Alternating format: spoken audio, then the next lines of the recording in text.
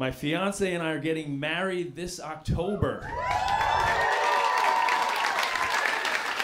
She is in her very early 30s, and I am in my late 40s. They say a woman's sexual prime is her 30s, so she is in her sexual prime. And I am not. I'm past my prime.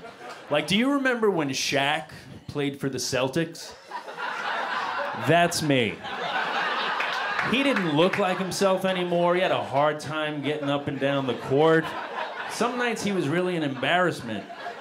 And I bet there were nights where Shaq's teammates got very angry at Shaq and said, like, Shaq, do you even want to play with us? Do you have any passion for the game anymore? Do you care?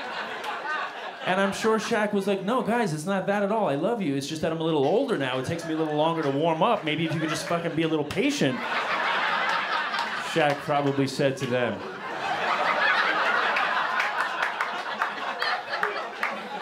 And I just think it was very unfair of Shaq's teammates to treat him like that. He was a legend. He had done a lot in the game. He deserved better. And if you look back, Shaq had some really good games for the Celtics. Not every game, but on some nights he looked like the Shaq of old, and I just wish his teammates could have appreciated that instead of harping on the nights that he had difficulty performing.